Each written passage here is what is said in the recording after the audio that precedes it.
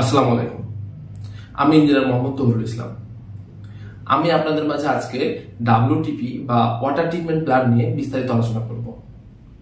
একজন WTP operator বা technician বা WTP প্ল্যান্টে একজন ইঞ্জিনিয়ার জব করতে হলে বা চাকরি ইন্টারভিউ দিতে হলে কি কি জানতে হবে বা কি কি ধরনের কোশ্চেন হয়ে থাকে সেগুলো নিয়ে বেশি ধারণা দেওয়ার চেষ্টা করব।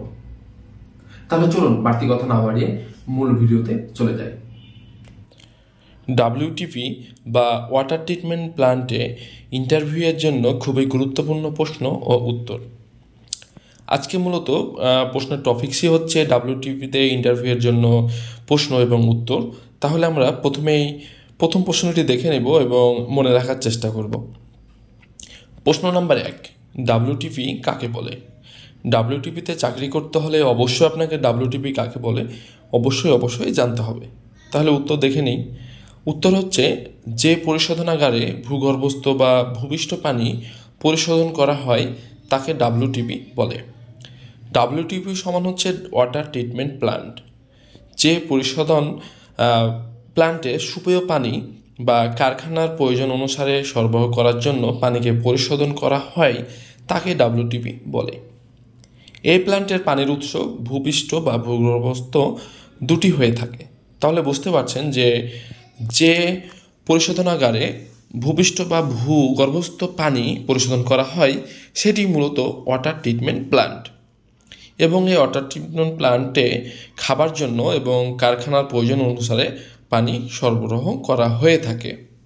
আশা করি আপনারা এটি একটু ভালোভাবে পড়লেই বা ভালোভাবে দেখলেই WTP নিয়ে আপনাদের যে সংজ্ঞাটি সেটি একদম সহজ হয়ে যাবে এবং আপনাদের ভুলার সম্ভাবনা নেই। চলেন এবার পরবর্তী প্রশ্ন বা প্রশ্ন নাম্বার 2-এ চলে যাই আমরা। প্রশ্ন 2, WTPতে কি কি ফিল্টার ব্যবহার করা হয়? এটিও একটি গুরুত্বপূর্ণ প্রশ্ন, কারণ আপনি যদি না জানেন তাহলে পরবর্তী স্টেপগুলো বুঝবেন না। WTPতে কি ধরনের ফিল্টার ব্যবহার হবে তাহা নির্ভর করবে পানির কোয়ালিটির উপর, কি কোয়ালিটির পানি প্রয়োজন এবং প্ল্যান্টের ডিজাইনের ওপর। তবে সাধারণত sand filter, activated carbon filter, micron cartridge filter, back filter, multimedia filter ইত্যাদি। তাহলে বুঝতে পারছেন যে WTPতে আপনি কি ফিল্টার ব্যবহার করবেন সেটি অবশ্যই আপনার পানির কোয়ালিটি মানে আপনার পানির ডিমান্ডের ওপর নির্ভর করে ব্যবহার করতে হবে এবং প্ল্যান্টের ডিজাইন অনুযায়ী ব্যবহার করতে হবে। আপনি পানির কোয়ালিটি যদি অনেক ভালো চান তাহলে ভালো ফিল্টার বা যে ফিল্টারগুলো প্রয়োজন অনুযায়ী ব্যবহার করতে হবে। এবার প্রশ্ন নাম্বার 3 দেখব। প্রশ্ন নাম্বার 3 হচ্ছে, সফট ওয়াটার ট্যাঙ্ক কাকে বলে? এটিও একটি প্রয়োজনীয় প্রশ্ন। চলেন তাহলে আমরা কিভাবে উত্তর দেব সেটি দেখে নিই। উত্তর, WTP এর মাধ্যমে পরিশোধনের পরে পানি যে ট্যাঙ্কে যায় তাকে ওয়াটার ট্যাঙ্ক বলা হয়। একটি WTPতে পরিশোধনের পরে কি পানি হবে তাহা নির্ভর করে প্ল্যান্টের ডিজাইনের ওপর। যদি কোনো আয়রন রিমুভিং প্ল্যান্টের পরিশোধিত পানি যে ট্যাঙ্কে জমা হয় তাকে সফট ওয়াটার ট্যাঙ্ক বলা হয়, তাহলে সম্পূর্ণ ভুল হবে। আসলে স্বপ্নার ইউনিট হতে পরিশোধনের পরে যে ট্যাঙ্কে পানি জমা হয় তাকে সফট ওয়াটার ট্যাঙ্ক বলা হয়। তাহলে এখানে বুঝতে পারছেন যে স্বপ্নার ইউনিট হতে পরিশোধনের পরে যে পানিটা আমরা পাই এবং সে পানিটা যে ট্যাঙ্কে রিজার্ভ করা হয় তাকে মূলত সফট ওয়াটার ট্যাঙ্ক বলা হয়। প্রশ্ন নাম্বার 4, র ওয়াটার ট্যাঙ্ক কাকে বলে? আমরা এটি একটু দেখে নেব যে র ওয়াটার ট্যাঙ্ক কাকে বলে। উত্তর, যে ট্যাঙ্কে ভূগর্ভস্থ বা ভূপৃষ্ঠ পানি থাকে তাকে র ওয়াটার ট্যাঙ্ক বলে। র ওয়াটার বলতে সেই পানিকে বোঝায় যে পানি পরিশোধনের জন্য ব্যবহার হয়। সেটা ভূগর্ভস্থ বা ভূপৃষ্ঠ উভয় হতে পারে, এমনকি বৃষ্টির পানিও হতে পারে। তাহলে এখানে বুঝতে পারছেন যে ওয়াটার ট্রিটমেন্ট করার পূর্বে মানে পরিশোধনের পূর্বে যে ট্যাঙ্কে পানি রিজার্ভ করে রাখা হয় সেটি মূলত র ওয়াটার ট্যাঙ্ক। এটি যে কোনো ধরনের পানি হতে পারে পরিশোধনের পূর্বে। প্রশ্ন নম্বর 5, WTPতে কি কি কেমিক্যাল ব্যবহার করা হয়? এটি অনেক গুরুত্বপূর্ণ একটি প্রশ্ন, কারণ WTP প্ল্যান্ট চালাতে হলে অবশ্যই আপনাকে জানতে হবে যে আমি কোন স্টেপে কি কেমিক্যাল ব্যবহার করব। কোনো ডাব্লিউটিপিতে কী কী কেমিক্যাল ব্যবহার হবে তাহা নির্ভর করে আরও ওয়াটারের কোয়ালিটি, প্ল্যান্টের ডিজাইন এবং আউটলেট ওয়াটারের কোয়ালিটি ডিমান্ডের উপর। তাহলে এখানে বুঝতে পারছেন যে ডাব্লিউটিপি প্ল্যান্টে কী কী কেমিক্যাল ব্যবহার করবেন তা মূলত নির্ভর করবে যে আপনি কী ধরনের পানির কোয়ালিটি চাচ্ছেন সেটির ডিমান্ডের উপর। তবে বহুল ব্যবহৃত কেমিক্যালগুলো হলো sodium hypochlorite, sodium bisulphate, sodium chloride, zinc phosphate, base, anti scaling agent, chloric gas, sodium hydroxide, hydrochloric acid, sulphuric acid, citric acid, potash alarm, lime ইত্যাদি। এখানে যে কেমিক্যালগুলোর আমি নাম বলেছি সেগুলো সাধারণত অবশ্যই ব্যবহার হয়, তবে ডিমান্ডের উপর নির্ভর করে কিছু কেমিক্যাল যোগ হতে পারে এবং কিছু কেমিক্যাল কমও ব্যবহার হতে পারে। প্রশ্ন নাম্বার 6, ডাব্লিউটিপিতে কী কী টেস্ট করা হয়? একজন ইউটিলিটি বা ডাব্লিউটিপি অপারেটর বা ইঞ্জিনিয়ারকে অবশ্যই জানতে হবে যে ডাব্লিউটিপি চালাতে হলে কী কী টেস্ট করতে হবে। উত্তর: সাধারণত pH, TDS, chloride, conductivity, hardness, deo, arsenic, silica, iron ইত্যাদি। তবে এটাও নির্ভর করবে প্ল্যান্টের ডিজাইনের ওপর বা আউটলেট ওয়াটারের কোয়ালিটি ডিমান্ডের ওপর। তাহলে এখানে বুঝতে পারছেন যে কেমিক্যাল বলেন বা টেস্ট বলেন সব কিছুই মূলত ওয়াটারের কোয়ালিটি ডিমান্ডের ওপর নির্ভর করবে, মানে কী ধরনের ওয়াটার চাচ্ছেন। তবে এখানে যে টেস্টগুলোর নাম বলা হয়েছে এগুলো হচ্ছে কমন টেস্ট।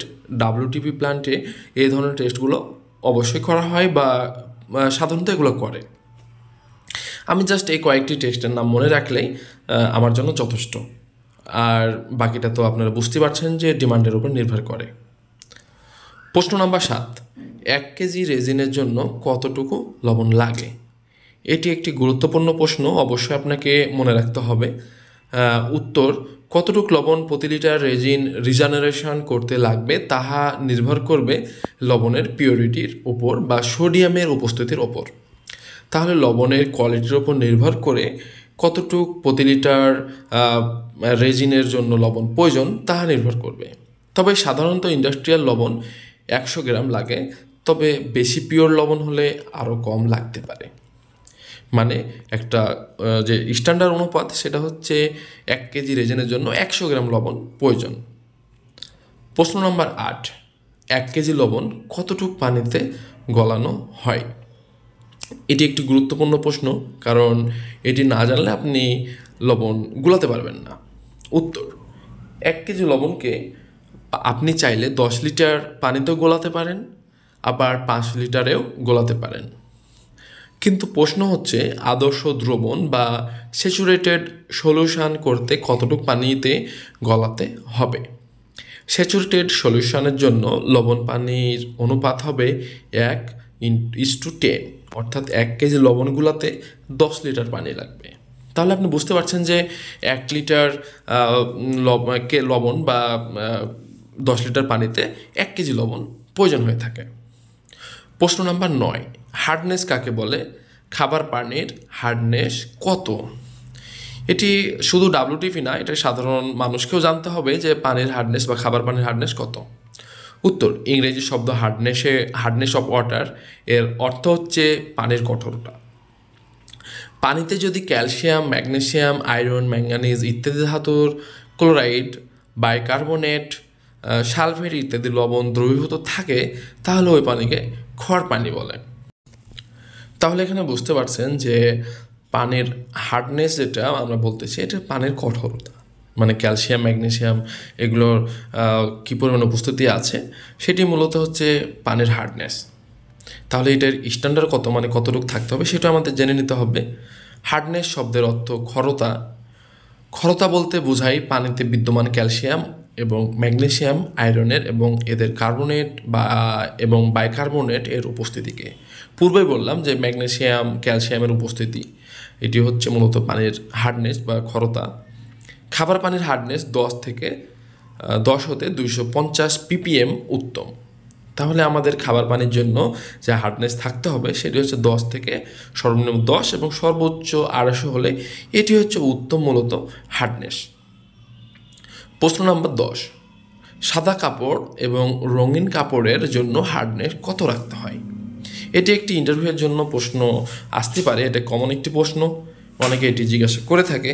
তাহলে চলুন আমরা উত্তরটি একটু সহজ ভাষায় দেখে নিই। উত্তর: সাদা কাপড়ের জন্য 0 থেকে 9 এবং রঙিন কাপড়ের জন্য 0 থেকে 25 মিলিগ্রাম পার লিটার হার্ডনেস রাখতে হবে। মানে 1 লিটার রঙে, মানে 1 লিটারে 0 থেকে 25 মিলিগ্রাম হার্ডনেস থাকবে রঙিন কাপড়ের ক্ষেত্রে এবং সাদার ক্ষেত্রে 0.9। প্রশ্ন নাম্বার 11, রেজিনেশন কাকে বলে? এটি অনেক গুরুত্বপূর্ণ প্রশ্ন, যেটি আমি শেষে আপনাদের সামনে শেয়ার করতেছি। চলেন উত্তর একটু দেখে নিই। উত্তর: প্রথমত এটা রেজিনেশন নয়, রিজেনারেশন, যেটি আপনি একটু ভালোভাবে জেনে নেবেন। আপনার ইন্টারভিউ বোর্ডে এটি বলার প্রয়োজন নেই, বা বলতে পারেন, কোনো সমস্যা নেই। রিজেনারেশন শব্দের অর্থ পুনরায় জন্মলাভ বা সক্রিয় হওয়া। যে প্রক্রিয়ায় লবণের মাধ্যমে রেজিনের ক্ষমতা বাড়ানো হয় তাকে রেজিনেশন বলে। মানে রেজিনেশন মানে হচ্ছে লবণের মাধ্যমে রেজিনের ক্ষমতা বাড়ানো বা পুনর্জন্ম দেওয়া বা সক্রিয় করে দেওয়া। তাহলে বুঝতে পারছেন যে রেজিনেশন কাকে বলে। আমি আমার এই ক্ষুদ্র জ্ঞানে আপনাদেরকে WTP বা ওয়াটার ট্রিটমেন্ট প্ল্যান নিয়ে বেসিক ধারণা দেওয়ার চেষ্টা করেছি। যদি কোনো ভুল থাকে বা আপনাদের আরো কোনো কোশ্চেন থাকে তাহলে অবশ্যই কমেন্টস করে জানাবেন, আমি আপনাদেরকে আমার এই ক্ষুদ্র জ্ঞান থেকে জানানোর চেষ্টা করব। আজকে এখানে শেষ করব, তবে যাওয়ার পূর্বে আপনাদের কাছে একটু রিকোয়েস্ট করব, আমার ইউটিউব চ্যানেলটি সাবস্ক্রাইব করতে ভুলবেন না এবং ফেসবুক পেজটিও ফলো করতে ভুলবেন না। একই নামে আমার ইউটিউব চ্যানেল এবং ফেসবুক পেজ রয়েছে, আপনারা অবশ্যই সেটি ফলো করবেন এবং সাবস্ক্রাইব করে রাখবেন, যেন আমার নতুন নতুন ভিডিও আসলে আপনাদের কাছে নোটিফিকেশন চলে যায়। আজকে এখানে সকলে ভালো থাকবেন, সুস্থ থাকবেন। আল্লাহ হাফেজ।